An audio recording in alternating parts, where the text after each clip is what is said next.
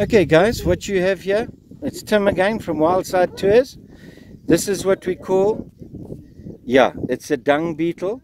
Now if you look carefully, you'll see the male is pushing it and the female is sitting on top of it.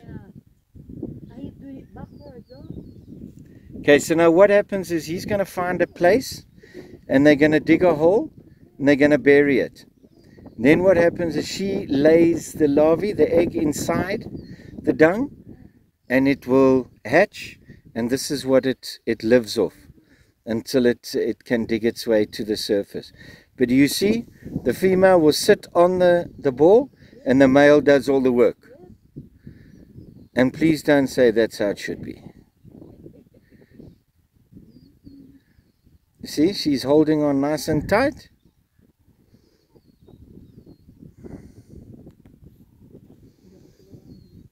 That's it, and he will find a nice little place to bury it.